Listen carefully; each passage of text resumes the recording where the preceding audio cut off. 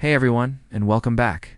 Today we're taking a little trip, not to the beach, not to the mountains, but we're zooming out way out to get a better look at our cosmic home, the Milky Way galaxy.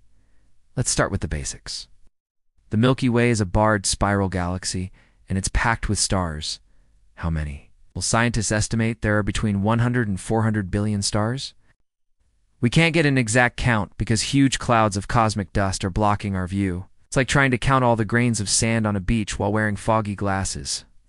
Our galaxy is absolutely enormous. It measures about 100,000 light years across. To put that in perspective, if you could travel at the speed of light, the fastest speed possible in the universe, it would still take you 100,000 years to get from one side of the Milky Way to the other, and what's holding this whole massive structure together. At the very heart of our galaxy, there's a supermassive black hole named Sagittarius A star. This thing is a monster, with a mass about 4 million times that of our own sun. We even got a picture of it back in 2022 thanks to the Event Horizon telescope. So, where do we fit into this picture? Our solar system, including Earth, is located in a smaller spiral arm called the Orion Arm. We're about 27,000 light years away from that chaotic galactic center.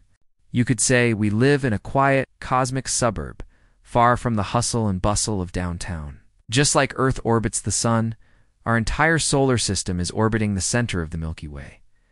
But this trip takes a little longer. It takes us about 230 million years to complete just one orbit. This journey is sometimes called a galactic year. So, the last time Earth was in this same spot, dinosaurs were just beginning to roam. But the Milky Way isn't traveling alone. It's part of a collection of about 80 galaxies called the Local Group. Our biggest neighbor is the Andromeda galaxy, and it's getting closer every second. In fact, Andromeda is on a direct collision course with us.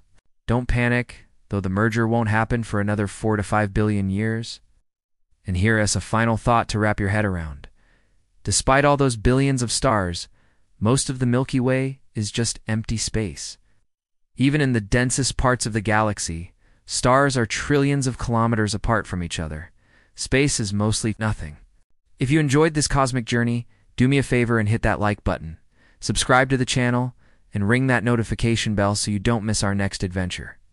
Thanks for watching.